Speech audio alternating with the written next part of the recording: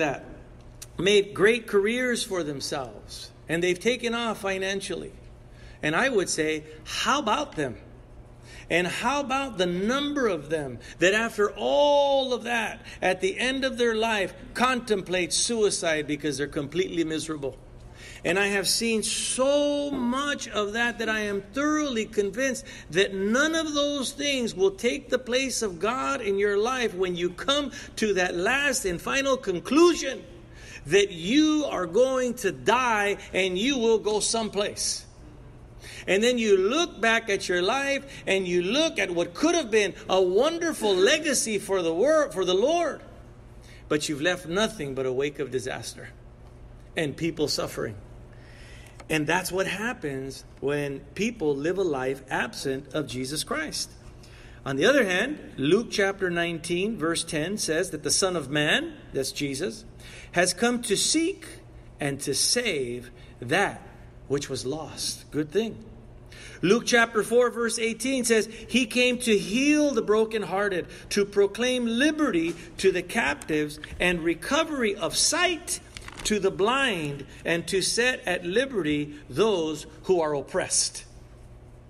If you don't know what oppression looks like in a life lived today, it's only because you lack knowledge and familiarity with the Bible. If you don't want to see those things, stay far away from the Bible. Because the moment you start to read the Bible, you begin to see the hopelessness and depravity of the world today. And you can get very depressed by that. You could lose a lot of hope. It's crazy. It's crazy. I wonder about men and women who want to take on a leadership role, or who want to become pastors. You know, one of the things I've learned about the Jewish people is a lot of excitement that goes on with people that go to Ancestry.com, or they take their DNA in one way or another and say, oh my goodness, I'm Jewish, and they begin to celebrate. Do you know that Orthodox Jewish people become very curious about that? Because they wonder to themselves, why would you want to be part of a people that has suffered so much, and that the world even looks at in a very hostile way today? Nobody in the history of the whole world has ever been tormented and persecuted like the Jewish people. Not a people in the history of the whole world. Nobody even comes close. And today, they are still despised and they are still hated. You know, I was in, a lot of you guys know I was in Sweden recently.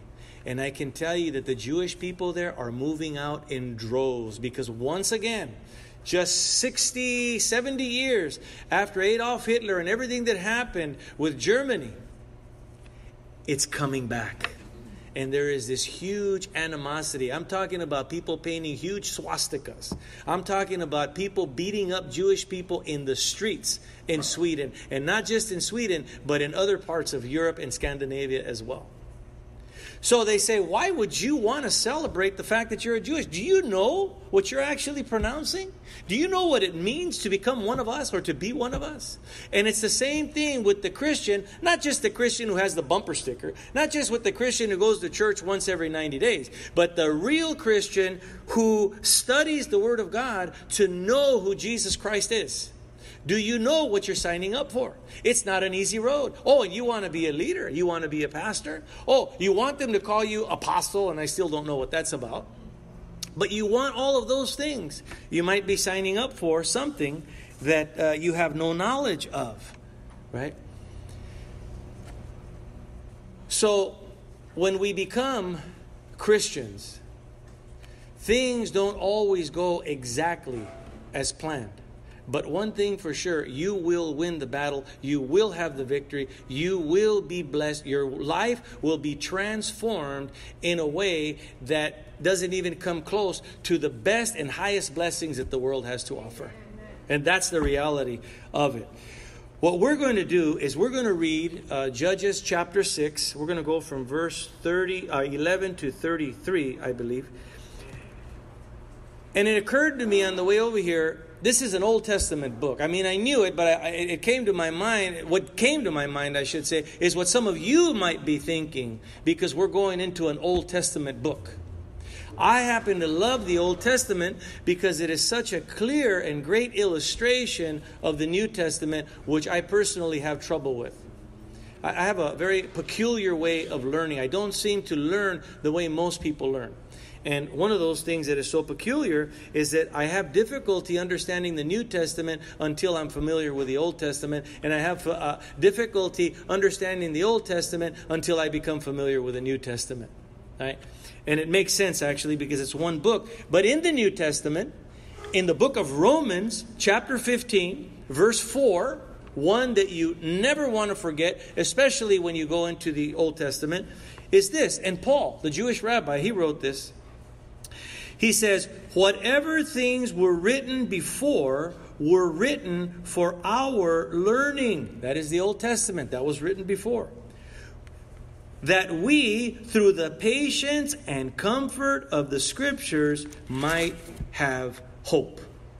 That's why the Old Testament was written. We will learn from their mistakes. We will celebrate their victories, because when we see how closely their life and their circumstances mirror our own today in a New Testament way, then we celebrate with them, right?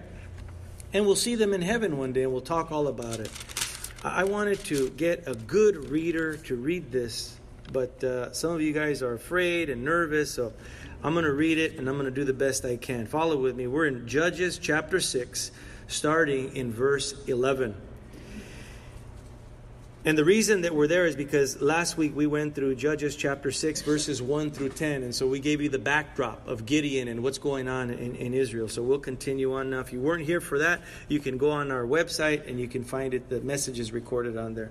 This is what it says. It says, now the angel of the Lord came and sat under the terebinth tree, which was in Ophrah, which belonged to Joash the Abiezrite, while his son Gideon threshed wheat in the winepress in order to hide it from the Midianites. And the angel of the Lord appeared to him and said to him, the Lord is with you, you mighty man of valor. And Gideon said to him, O my Lord, if the Lord is with us, why then has all this happened to us? And where are all his miracles which our fathers told us about, saying, did not the Lord bring us up from Egypt? But now the Lord has forsaken us and delivered us into the hands of the Midianites. Then the Lord turned to him and said, go in this might of yours, and you shall save Israel from the hand of the Midianites. Have I not sent you?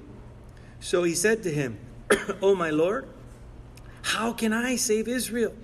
Indeed, my clan is the weakest in Manasseh, and I am the least in my father's house. And the Lord said to him, surely I will be with you, and you shall defeat the Midianites as one man. Then he said to him, if now I have found favor in your sight, then show me a sign that it is you who talk with me. Do not depart from here, I pray, until I come to you and bring out my offering and set it before you. And he said, I will wait until you come back. So Gideon went in and prepared a young goat and unleavened bread from an ephah of flour. The meat he put in a basket, and he put the broth in a pot. And he brought them out to him under the terebinth tree and presented them. Then the angel of the Lord said to him, take the meat and the unleavened bread and lay them on this rock and pour out the broth. And he did so. Then the angel of the Lord put out the end of his staff that was in his hand and touched the meat and the unleavened bread, and fire rose out of the rock and consumed the meat and the unleavened bread. And the angel of the Lord departed out of his sight. Now Gideon perceived that he was the angel of the Lord.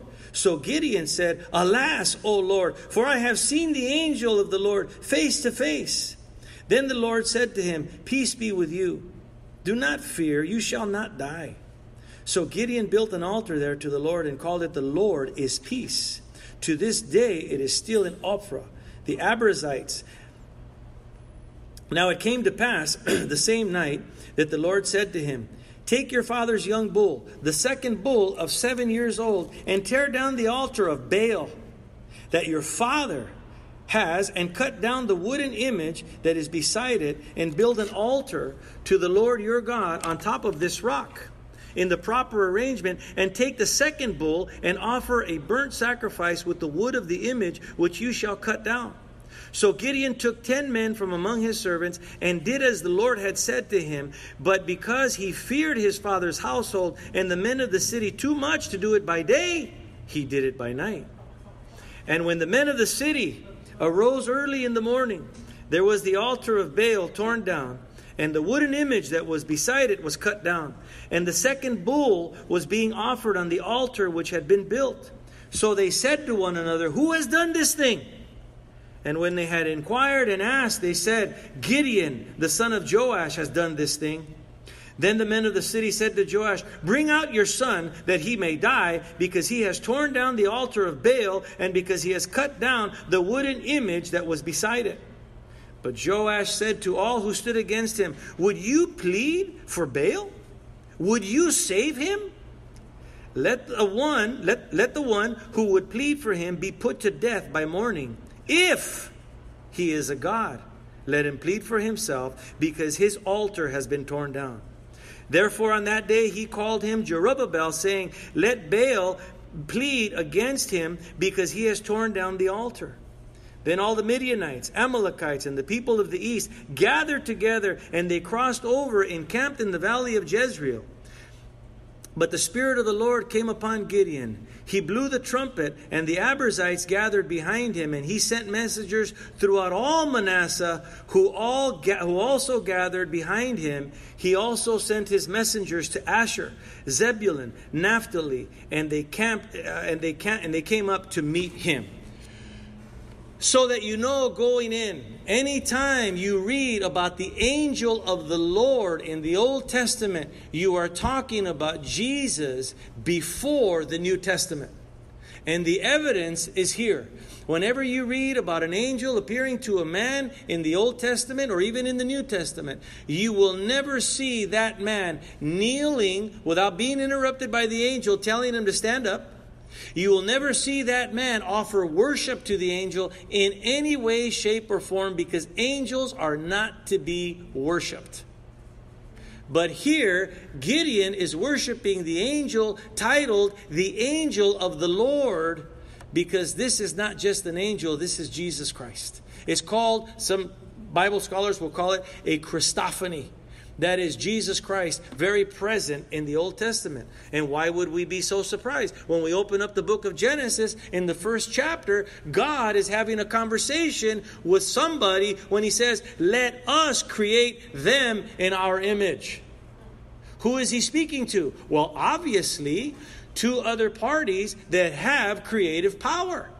So now you go all the way to the book of Colossians in the New Testament, and you find out, lo and behold, Jesus Christ was the architect of the universe. And without him, it says, nothing that was made would be made.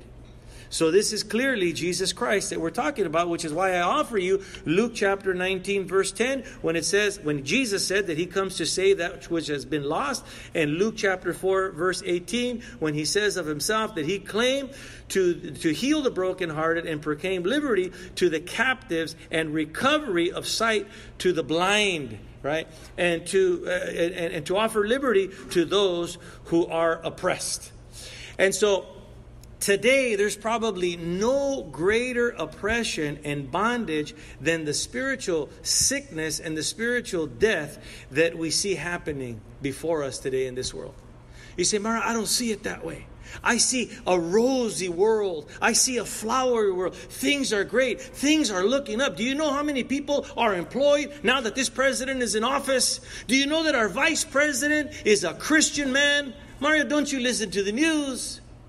Listen, my problem, and I always share this with you guys and whatever I speak to, my problem, the difference between how I view things and some of you view things, is that I study this book maybe too much. And when you study this book too much, it's like talking to a person who needs glasses but doesn't have them, and you do. You follow what I'm saying? I see things more and more the way God sees things. And I see the depravity of man.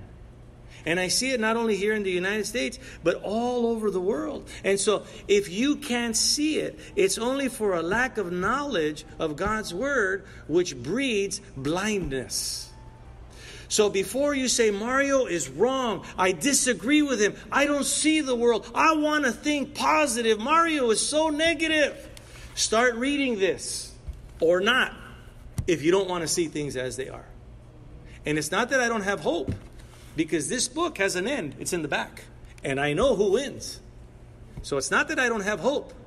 But presently, what I see leaves me continuously heartbroken. And I see a lot. And I counsel with people.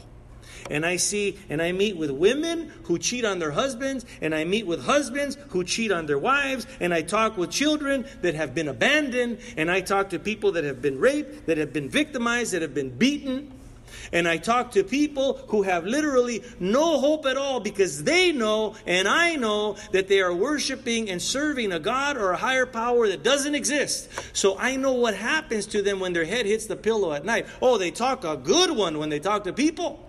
But in the evening, or when they really need a God that can change their circumstances, they are completely hopeless, because they know that the universe and the ocean and the trees and nature and certain, Buddha and all these other, that they're dead.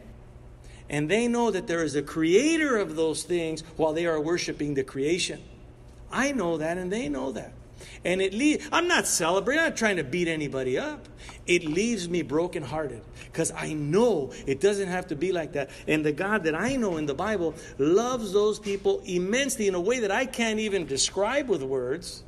So much more than what they claim their God loves. In fact, when you hear people talk about those other gods, very rarely, if ever, will you ever hear them speak of intimacy.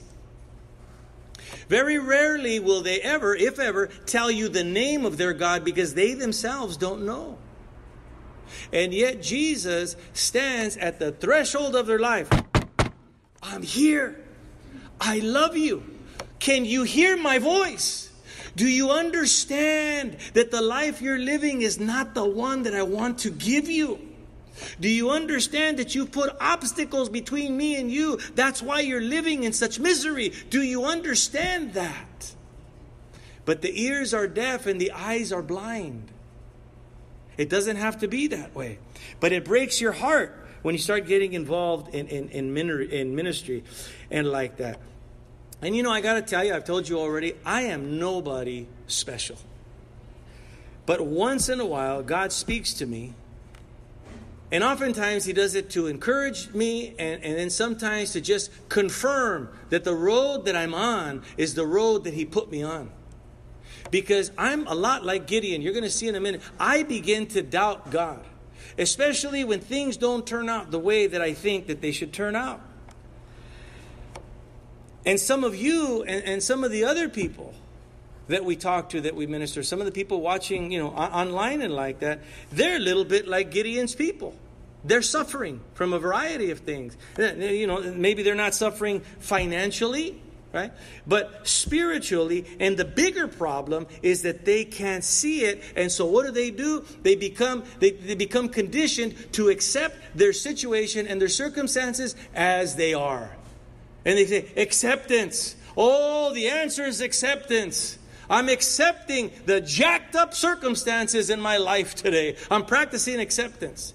There's a lot of things that they're accepting that they don't have to accept. There's a lot of things that God has, the God of the Bible anyway, is capable in wanting to change in their life, but they won't let him. They won't let him, and he stands at the door. You say, so Mario, how did God speak to you? Well, I'll tell you how he spoke to me.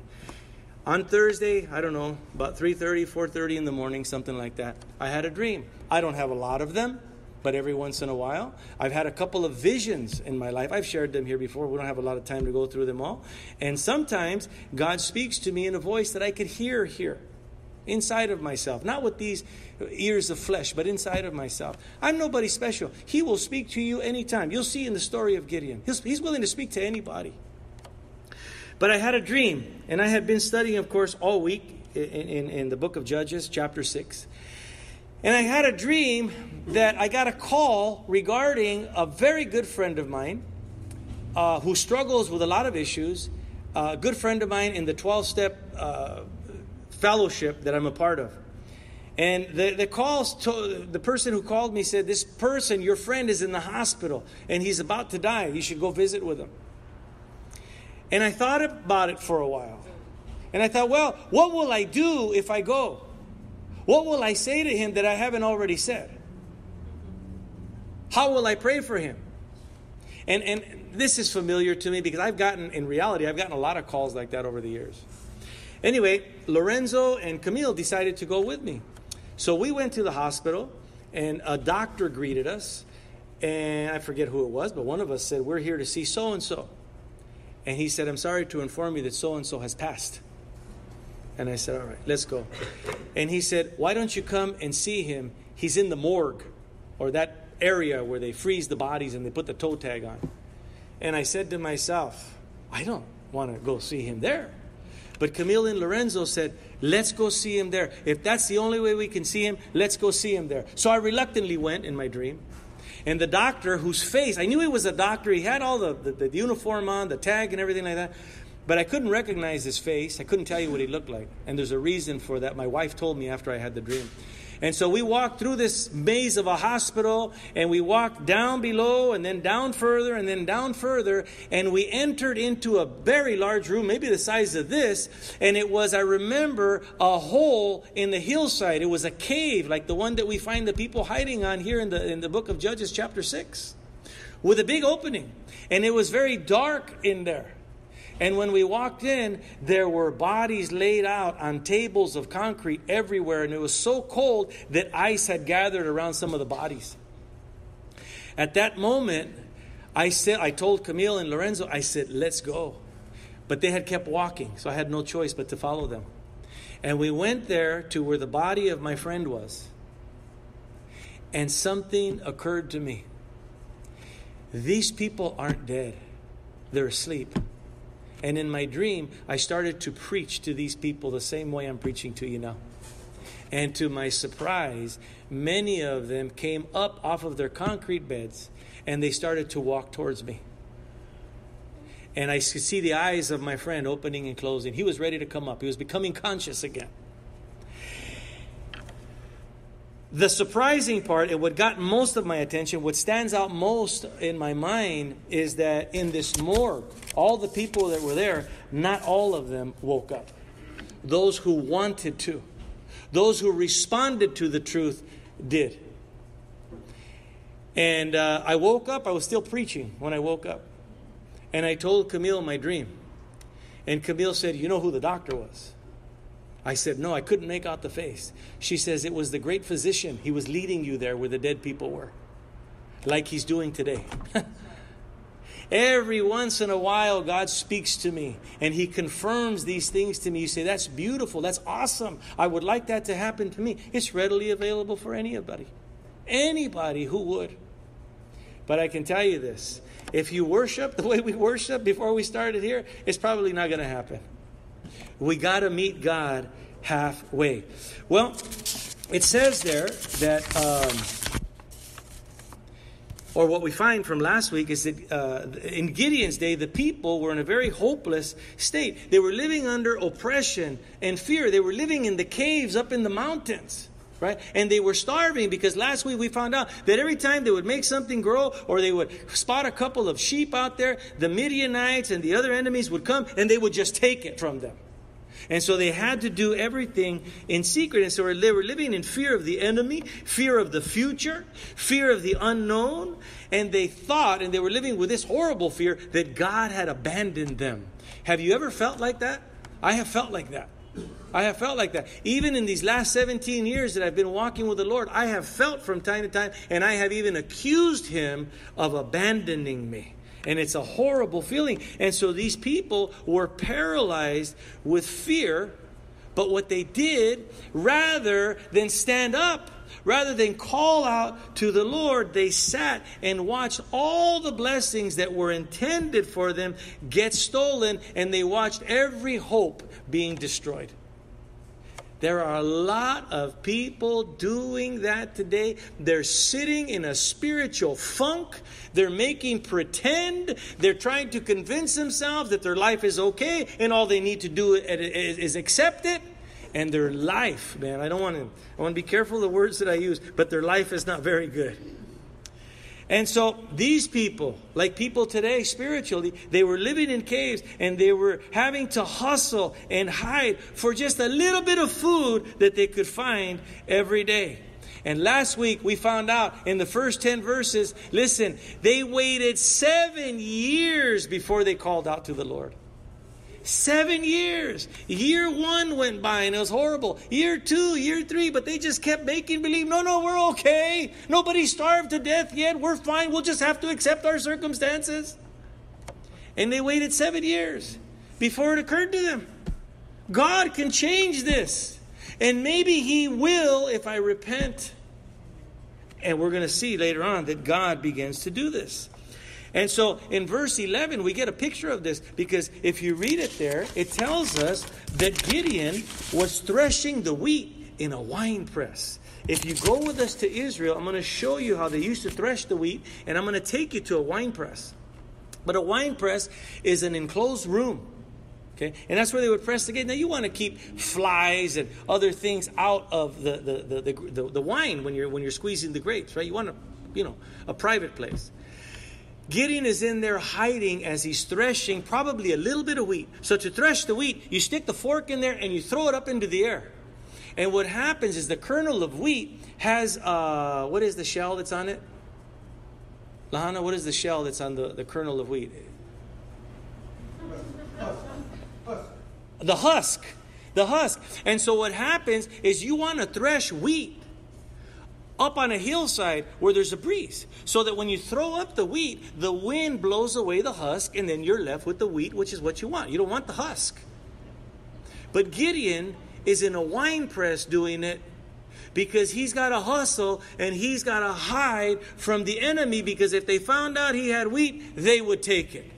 This is the condition of the people's lives in this chapter. And this is the condition of many people's lives spiritually today. They've got nothing going for themselves. And every blessing that God intended for them, they had forfeited it. And some of them are saying, well, I'm pretty blessed. Oh, God wants to give you so much more.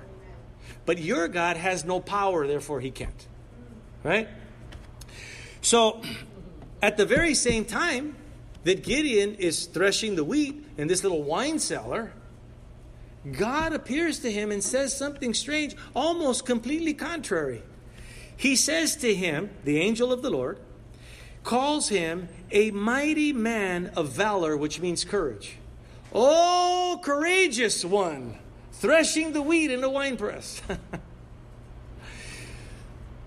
Why does God refer to him, when he's living like such a coward, why does God refer to him as a mighty man of valor? And if we're going to be honest, we would ask the question, is God ignorant? Is God blind? Does God not really know what's going on? Well, the answer is no. Then why does He call him a mighty man of valor or a mighty man of courage when He sees him living like a coward? Because God sees His children never in their present state.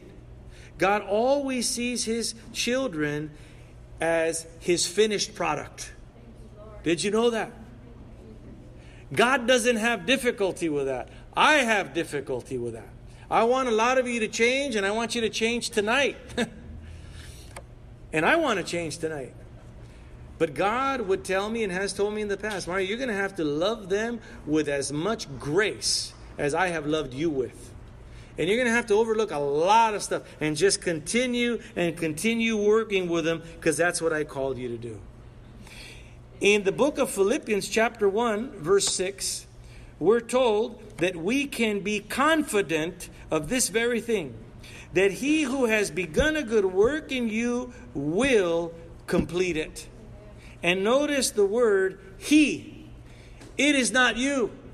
Strong men, healthy men, able men have a big problem with this. They have a big problem keeping their hands and their personality out of the way. They have a big problem always trying to manage things and thinking that they can direct them one way or another, or thinking that they can fix things for God, including themselves. And I know why. It makes me feel like less of a man sometimes, especially if I don't know the love of Jesus Christ. But it's very clear here. It says that He who has begun a good work in you will complete it. It is not about you. It is not about your work. It is not your way. It is His way. And He begins what He will finish, not you. All you and I are capable of doing is getting in the way of things that He's trying to do. And so God, the other thing is, He never abandons His people. But if you're going to get honest, you have probably accused Him of that, and I certainly have accused Him of that. And yet, His promises have always been contrary to that. In Deuteronomy chapter 31, verses 6 and verses 8, and in Hebrews chapter 13, verse 5, the New Testament, God assures us that He will not leave you or forsake you. In Joshua chapter 1, verse 9, it says God is with you wherever you go. Wherever you go. In Psalm 138, verses 7 through 10, David says, where can I go from your spirit? Or where can I flee from your presence? If I ascend into heaven, you are there. If I make my bed in hell, behold, you are there. If I take the wings in the morning and dwell in the uttermost parts of the sea, even there your hand shall lead me, and your right hand shall hold me. But if you're like Gideon, if you're like me, you believe more in what your eyes see than what your soul knows. And that's a big problem that many Christians have. I would challenge you in your quiet time, if you have quiet time, if you do devotions in the morning or in the evening or in the afternoon, whenever you do, if you do them at all, I would challenge you that next time you do, imagine to yourself what your life would be like if you really knew that God was with you. What would your life be like if you really knew, if you really could see, if you really understood that He was always with you? What would your life be like? Imagine that. You're going to see a very different picture for your life. Meditate on that. That's a good one. Meditate on that. Hold on to that. And the other thing is this. If you need a sign, like God gave to Gideon. Remember Gideon? He said, if it's really you speaking to me, do such and such. Right? If you want a sign from God, okay, ask Him for one. But do it with sincerity and willingness, or you're not going to see it. God doesn't play games. There are a lot of people that say, well, if God is really, let a drop of water fall on my forehead from the sky. You know, whatever it is, if God really, He will give you a sign. But do it with sincerity and do it with a willingness. And notice how sincere Gideon was. At a time when there was hardly no food, not for him, not for his people, not for women, not for children, not for nobody, he offers a baby goat and an ephah of bread, which is about 12 pounds of flour that he used. Okay, this is what he offers God, and there's no record that Gideon's complaining about it. Instead, we see that he's offering the sacrifice gladly, without complaint, and not trying to manipulate God. Some people think they can manipulate. I'm going to give $300 because I need $600 at the end of the month for next month's rent. God will not be manipulated. Why would people think that? Because the idols they were worshiping before they came to Jesus Christ were like that. That's the kind of relationship they had. So now PTSD has come in to the new relationship with a new and everlasting God. That's what's going on there. And so Gideon wasn't playing games. And so sometimes, listen, how we sacrifice to God and the amount of our life that we sacrifice to God will be in direct measure of our sincerity towards Him. I'm going to say it again. Sometimes how we sacrifice to God and the amount of our lives that we sacrifice to God will be in direct proportion to the measure of our sincerity towards Him. Remember, Jesus said that where your treasure is, there your heart will be also. You know what pastors know? that the people who give more sacrificially, I didn't say the people who give more. Because a guy who's worth $10 million gives $100, that's one thing. But the lady who lives on a fixed income of a couple of $1,000s a month gives $100, that's a whole other thing. So I didn't say, how much.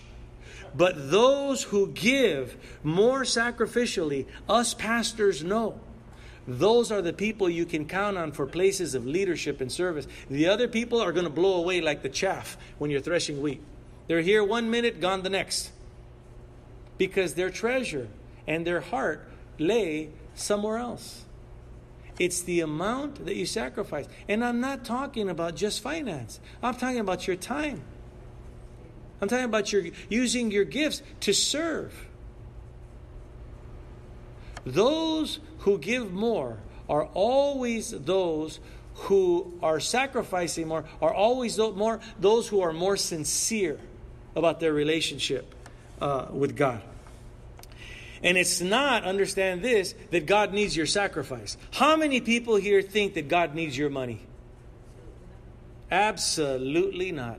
Now, if you listen to some of the people on television that have 2 jets and a mansion in Newport Beach, and they are literally crying tears, telling you that if you don't give, God can't do the work, you've been brainwashed by somebody who I despise.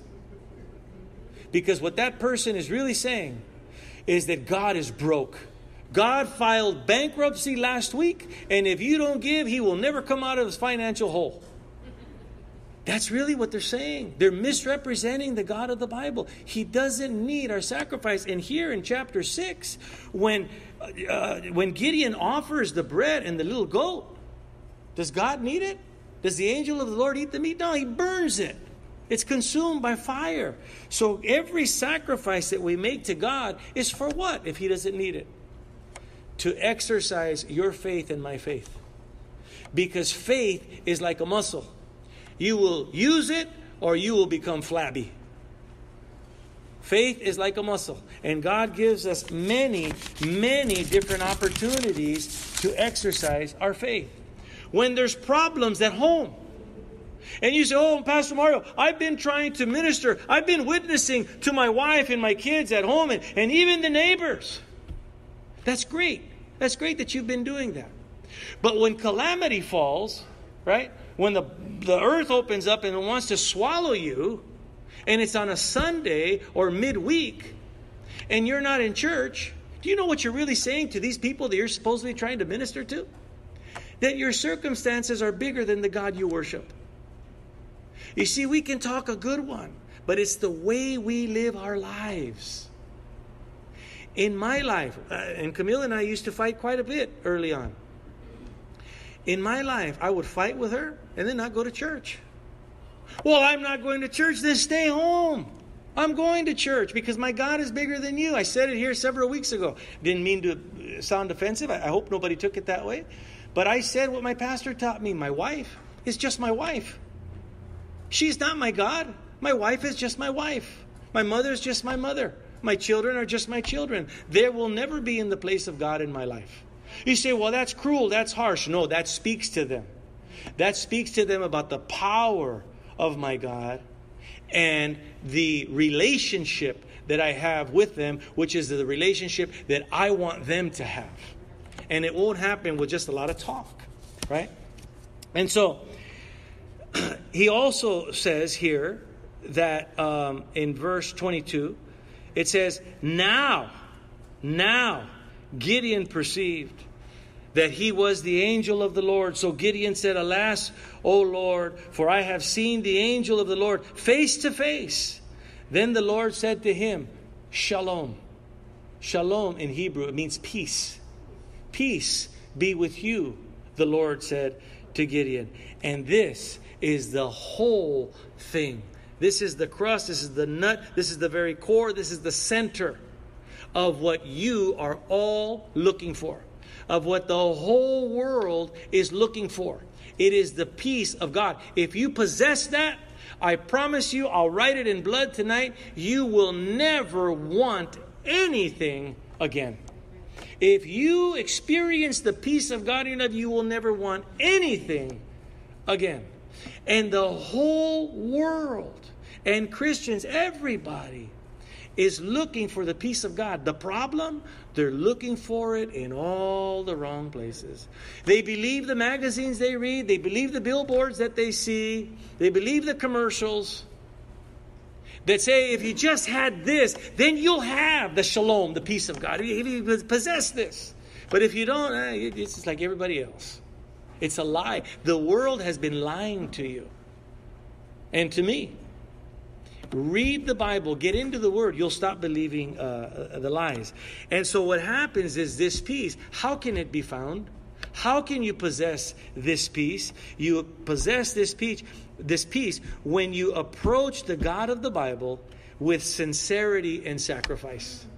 Did you understand that? I'm giving you something that is gold right here. You will possess the peace of God when you approach the God of the Bible with sincerity and sacrifice. Sacrifice nothing, you will gain nothing. Sacrifice little, you will gain little. And the peace of God that you're really looking for will evade you all of your life. I just gave you gold right there. The world should pay millions of dollars to hear what I just told you. They're not going to, but they should. And here's why. Because coming to believe, which is what Gideon did in verse 22, now Gideon perceived. Now Gideon has come to believe. It was an action. It wasn't just words. It was an action. That's what coming to believe is. It is an action, not just a word. Let me prove it to you. In James chapter 4, verse 8, Jesus' half-brother said, draw near to God, and He will draw near to you. Cleanse your hands, you sinners, and purify your hearts, you double-minded. Who draws first? Draw near to me, and I will draw near to you. Who draws first? We make the first move. A lot of people don't want to do that, which is why I was telling you guys what I was telling you when we started out with worship. It is so important that you take that opportunity to draw close to God. Then you're going to hear the words of God in a way you've never heard them before. You guys know who Martin Luther was? If there was no Martin Luther, we would still be in the Catholic Church. One day they told Martin Luther, we would like to hear God speak in our church today. And Martin Luther said, you will hear His words, even in as much as He were to be here speaking them Himself, because I'm going to speak them to you. Coming to believe is action. It's not just word of mouth. You must draw near to God if you expect Him to draw near to you. My wife and I, we love to go get massaged. And over where we live in Roland Heights, it's not expensive at all. It's like $25, $20 something for a whole hour. And when we go get a massage, all we're expected to do is sit there and enjoy it. That is not how you're going to establish a relationship with the God of the Bible. He is not there to sit you down and give you a massage. He is there to draw near to you, but only in as much as you will draw near to Him. You can't expect it to be any different. And so what is sacrificed? There's sincerity and there's sacrifice. What is sacrifice? Don't go home and buy a little goat and bake a few loaves of bread. We don't do that anymore. We are New Testament Christians. What is sacrificed, understand this, you guys. What is sacrificed is your entire lifestyle. He doesn't want half of you. He doesn't want a fraction. It is your entire lifestyle that He wants. How should your entire lifestyle look? It should resemble the life of Jesus Christ. It should resemble what is here in the Word. That is very convicting. How convicting is that? How far are you from the Lord? How little have you sacrificed? How little sincerity do you have? That will determine how convicting these verses are. In 1 Corinthians chapter 13, verse 11, it says, when I was a child, I spoke as a child. I understood as a child. I thought as a child. But when I became a man, I put away childish things. Like what, Mario? Like drugs, like fornication, like selfishness, like self-centeredness. It's all about maturing in Jesus Christ. And when you do, that is evidence of your sacrifice and your sincerity. You become a new person that resembles Jesus Christ. If that's not happening, you gotta check yourself. If you want what God has to offer you, you gotta check yourself. Measure. You have a measuring stick at home? 36 inches is a yard. If it's 33 inches, that's pretty good size, but it's not a yard. You got to measure yourself against the Word of God, right? And compromise should not be part of your process. Because it says that not only did Gideon tear down and burn that altar of that fake higher power, but he replaced it with an altar for God. And although Gideon lacked courage, because he did it at night, right? If he was the bold hero of the Bible, he would have went out there in broad daylight, but his faith is still a little weak. But you know what? I like that. I like that I read that. You know why? Because that tells me, listen, that all of us are in our process. And I tell you guys here all the time, because this is Recovery House of Worship, and because you guys are into recovery, most of you, through that 12-step process, I understand that a miracle hasn't happened, that you didn't come up here last week and I slapped you on the forehead and you were slain in the Spirit, and today you have become the full image of Jesus Christ. You go to some churches and they expect that. Oh, no, we don't, Mario. We don't expect that from the people. Then how come they come in smoking and you criticize them and want to burn them at the stake because the following week they're still smoking? How come you want to burn them at the stake because they got saved 2 weeks ago and they're still cussing? Why? Everybody is in their process. And God is giving out His grace individually as you and I need it. We're all very different.